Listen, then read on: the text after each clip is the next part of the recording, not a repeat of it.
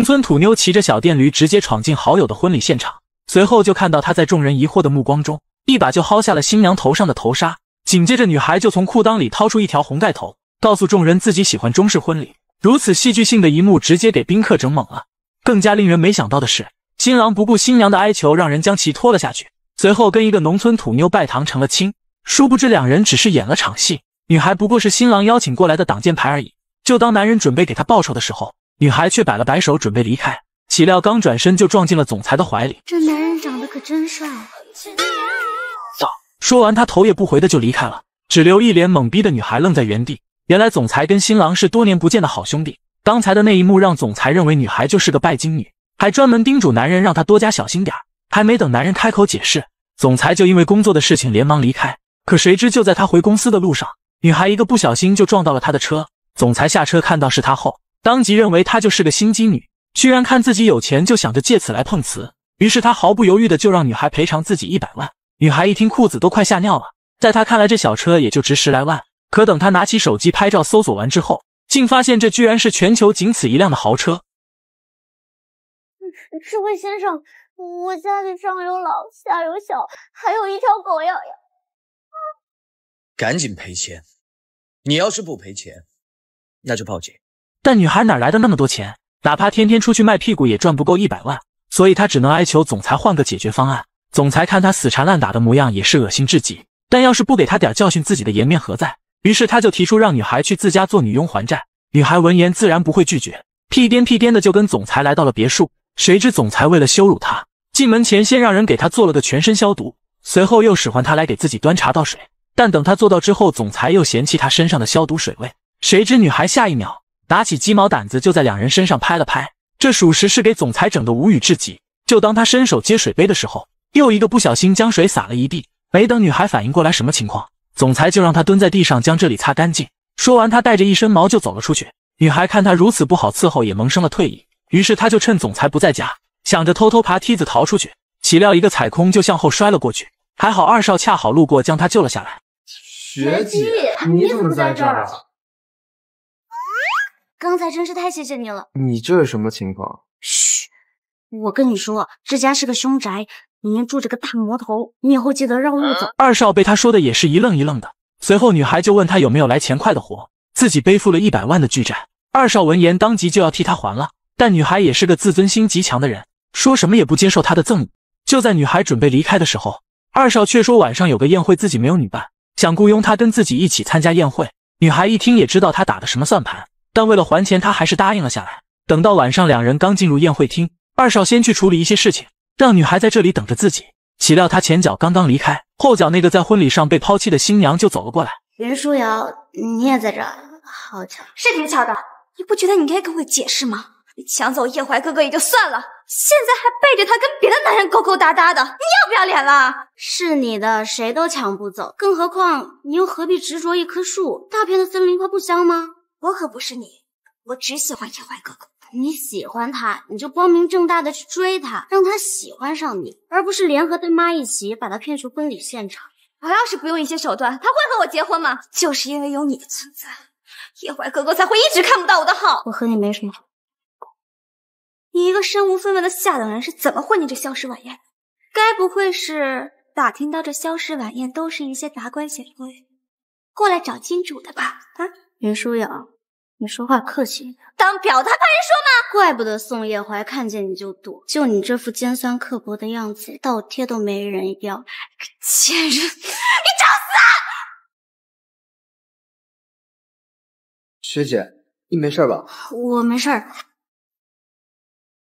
夏少，你是自己滚出去，还是等我叫保安把你拖出去？夏少，你别被这个女人给骗了，她就是个身无分文的平民，她根本就不可能进这萧氏晚宴，指不定是爬上哪个老男人的床被带进来的。老男人？他白木槿是我萧时安亲自邀请的贵客。什么？给你1分钟，滚出我的视线。白木槿，你给我等着！学弟，你还好吧？没事儿。这衣服不便宜吧？这上面的酒能擦掉吗？我可没钱陪你啊。哎呀，没事了，学姐，这衣服也不贵啊，也就……你们两个在干什么？哥，学姐，这是我哥萧廷宴，是那个大魔头，该死，怎么哪儿都有他？这就是我跟你经常提起的那个学姐白木姐，她原来在学校老叫我做课题呢。哥，兄弟，这荣成可真是……对啊，我暗恋学姐那个事，你可千万帮我保密啊！我想亲口和她说。白木姐，谁允许你？不跑等着被你欺负啊！周扒皮，哥，你和学姐认识？我跟她不熟。哦，是啊，我胃有点不舒服，帮我去拿点胃药。活该，谁让你有功夫喝酒？学姐，你在这等我一会儿。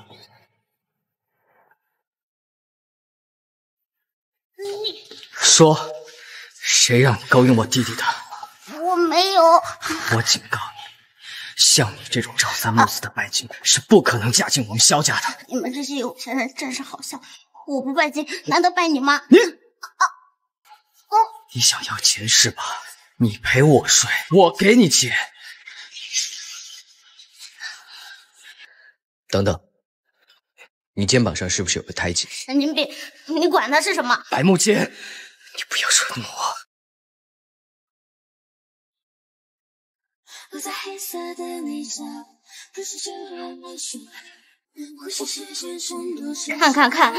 看完了吗？没见过别人刮痧是吧？我真是父母，我竟然会以为她就是我一直在找的那个女人。萧廷宴，我告诉你，像你这样的普信男满大街都是，你不要以为你有几个臭钱就可以在这里随便侮辱别人，满脑子都想着那档子事，恶心死了！把那个女人给我抓回来！死变态，老娘下次见了非得……你有事儿？白小姐，我是萧总的秘书，萧总让我来送你回家。白小姐，你的债务还没还清，你也不想因为你牵扯到你的家人。你们想干什么？只是想给你提个醒，跟萧总作对没有好下场，你逃不了的。在荣城，萧总就是王，他想抓你，易如反掌。白木槿，别怕，留得青山在，不怕没柴烧。走吧。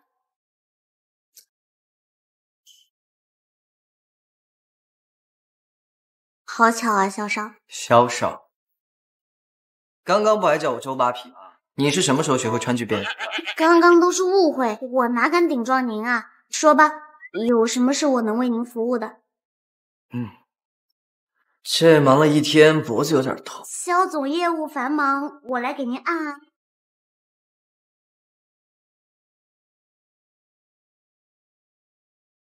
这边。哎，你是没吃饭吧？力气这么强。还有，你今天无意旷工，扣工资1000块。什么？1000块？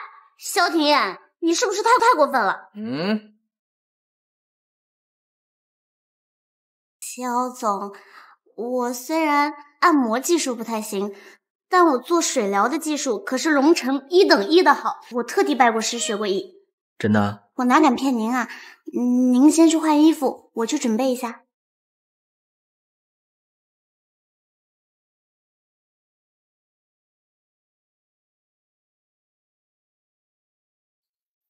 白木姐，你还磨蹭什么呢？我的时间都是按秒计算的，不是你耽搁得起的。这么着急，是赶着去投胎吗？白木姐，我看你还有什么精力去勾引男人？萧少先趴着吧。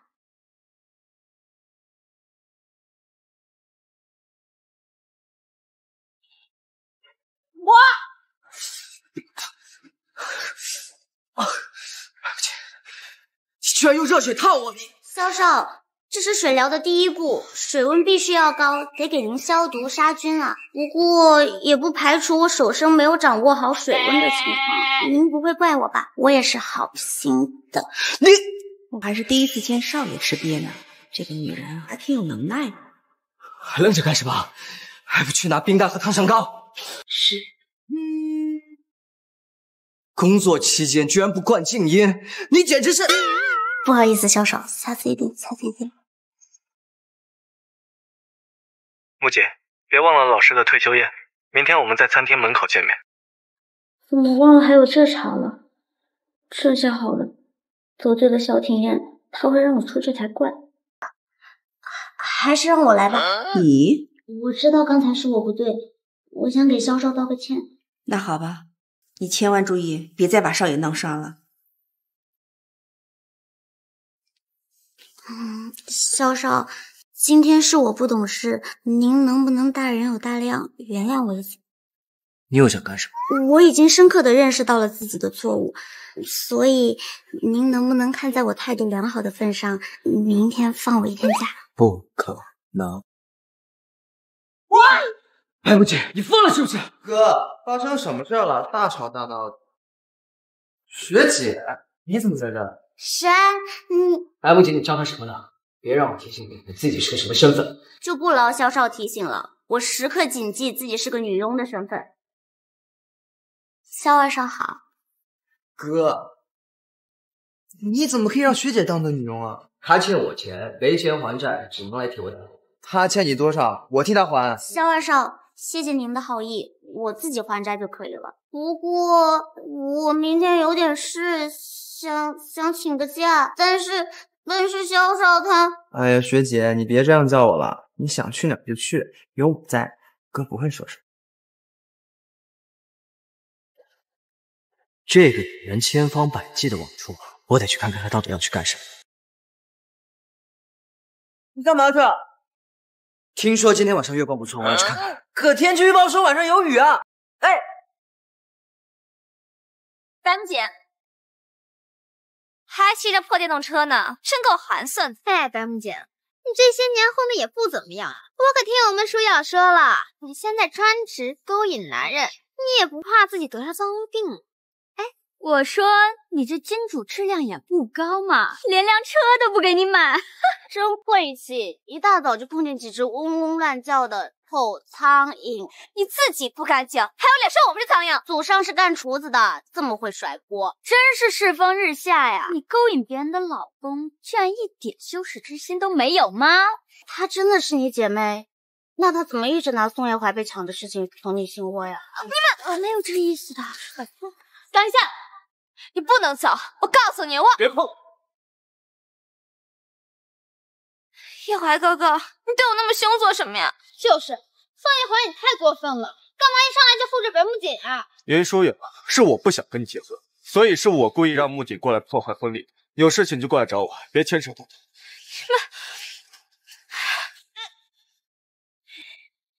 哎，宋叶怀，我可真是帮你背了一个大黑锅，我的名声就这么毁于一旦了。那不如你嫁我，刚好坐实他们的说法，也不算亏了。你又开玩笑，哪有兄弟俩结婚的？好了，走吧。你怎么还不走？来了，老师，这是我特意为您挑的上好的冬虫夏草，祝您健健康康的。好，好，好。哎呀，有心了，谢谢舒扰同学。没什么的，您高兴就好。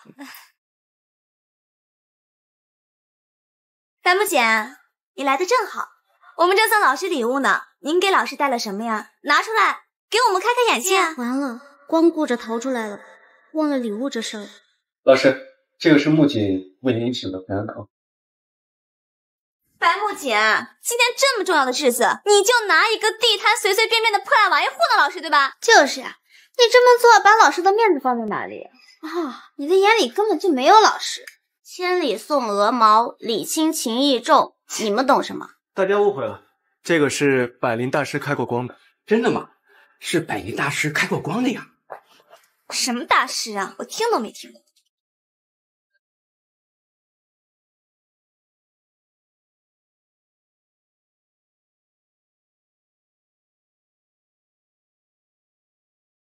想让百灵大师帮忙开光，必须要交10万块钱的香油钱，而且并不是所有人都有这个机会。这个人必须要和大师有缘分。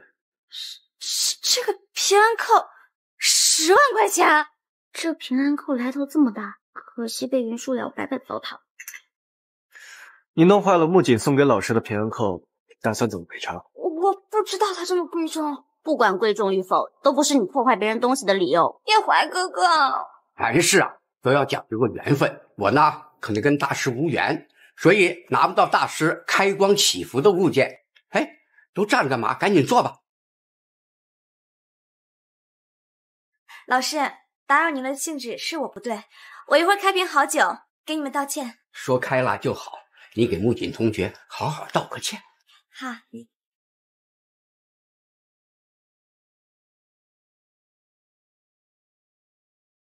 把这酒送到302包间，交到白木槿手里，就跟他说是有人送他的。等他把这酒开了，酒钱管他要。好的，小总。你不是拜金吗？我偏要让你这辈子都跟钱过去。白木槿，这瓶酒我可是花了3万，你应该没喝过这么好的酒吧？今天我给你好好尝尝。等一下，这位小姐，您不是白木槿小姐。你找白木槿小姐做什么？这瓶酒是一位顾客专门拿来请白木槿小姐喝的。现在这是谁送的酒？我不太清楚。那你这个酒多少钱呀？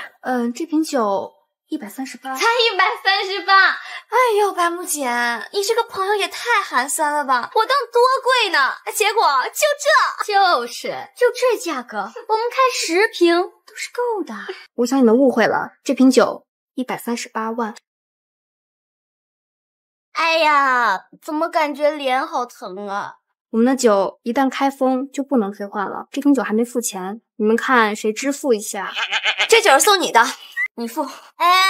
大家刚才都看着呢，是你开的酒，与我无关。白木槿，老师，你看看他。那个白木槿，你朋友怎么回事？都送酒过来了还不付钱的？就是。再说了，这个酒看起来那么贵，他应该也不差这点钱，你就跟他说说，公开把钱付了吧。对呀，那咱们都是同学嘛，你呢也不要为难我们舒雅啦。为难？自己做的自己负责，别道德绑架母亲。云小姐，还不都怪你！要不是你没说清楚，我会把这瓶酒开了吗？等会儿我就跟你经理投诉你，这点事你都办不好，你个废物！你还有没有素质？像条疯狗，逮谁咬谁。白木槿，我看这事是你设计的吧？就是你故意整我吧！婷婷，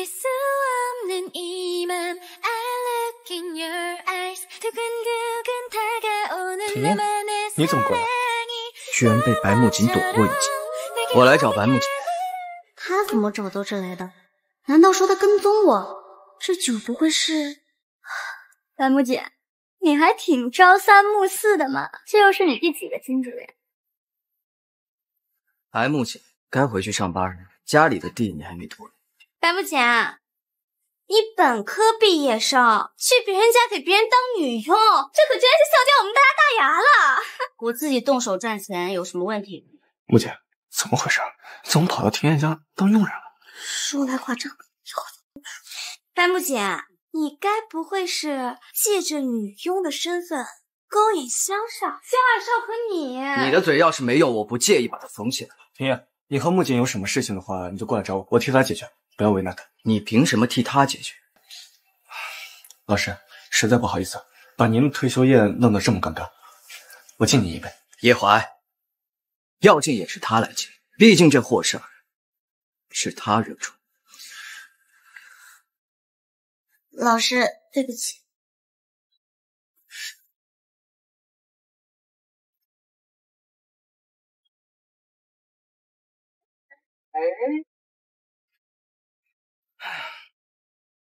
木槿，怎么还吐了？这酒有问题，我给你拿杯子漱口。怎么样？138万的酒好喝吗？这个狗男人果然是来整我的。酒里有辣椒粉。辣椒粉？田燕，你什么时候变得这么幼稚？等我一下。小姐，这回我们扯平了，我们走着瞧。